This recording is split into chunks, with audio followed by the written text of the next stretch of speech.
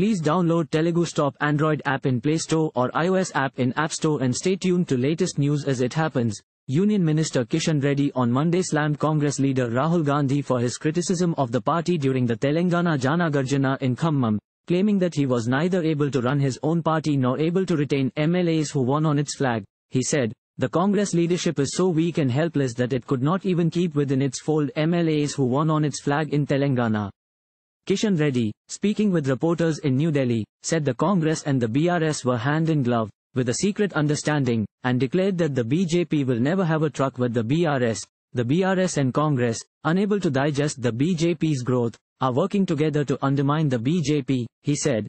The BJP, he said, is not a B team for anyone, and the people of the state fully well know how the central government, under Prime Minister Narendra Modi's leadership, has stood by Telangana. Those who claim that the BJP is finished in Telangana will realize that the truth is otherwise, 4 months from now. The Congress is an expert at announcing schemes and turning them into scams, and who does not know how it joined BRS in parliament to disrupt proceedings? Did the world not see Rahul Gandhi and BRS leader K. Keshava Rao sit together and discuss issues?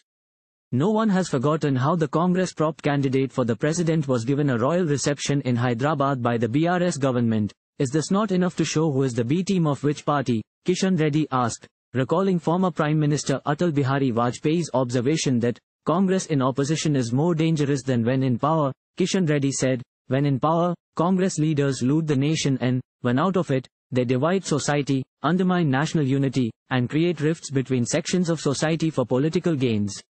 The Congress is a party that makes impossible promises just to come to power, he said, referring to the 4,000 rupees pension promised in Telangana, and likening it to the BRS.